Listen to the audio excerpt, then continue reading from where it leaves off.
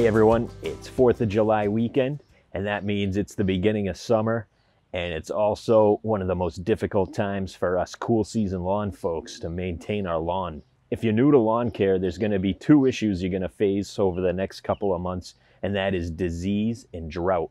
In this video, I'm going to explain to you how you can easily manage these two issues. In order to manage disease properly, you want to follow sound cultural practices, and by that, I mean you want to mow frequently with sharp lawnmower blades. This will prevent frayed grass tips, leading to a more resilient grass plant. Proper watering is another disease management strategy.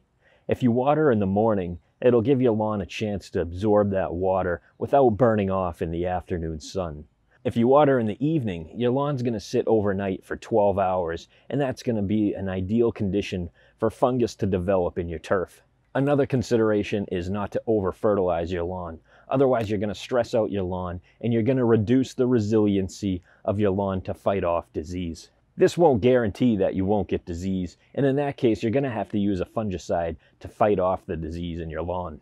This can be as simple or complicated as you want to make it, but for the purpose of this video, I'm going to keep it relatively simple. There are two wide-spectrum fungicides available that you can pick up at any hardware store, and they are Disease X and Bio Advanced. They're both really easy to use. You can also buy the active ingredients in a generic, less expensive form online in the form of azoxystrobin and propiconazole. This, of course, is a bit more complicated and requires a sprayer. By following the suggested intervals on the label, you should be able to manage disease in your lawn without a problem. Our second summer strategy is proper watering. Ideally, you want to get an inch of rain a week. You can use a rain gauge to keep track of how much rain you get.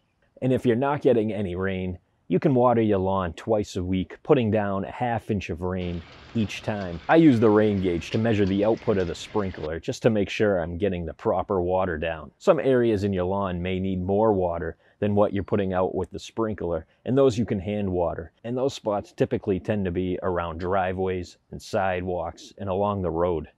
If you don't want to water that much, you can let your lawn go brown and dormant. However, you should water at least every 2 weeks, otherwise you run the risk of losing that grass plant, and it won't recover when cooler temperatures show up in September. If you follow these strategies, you shouldn't lose any turf this summer.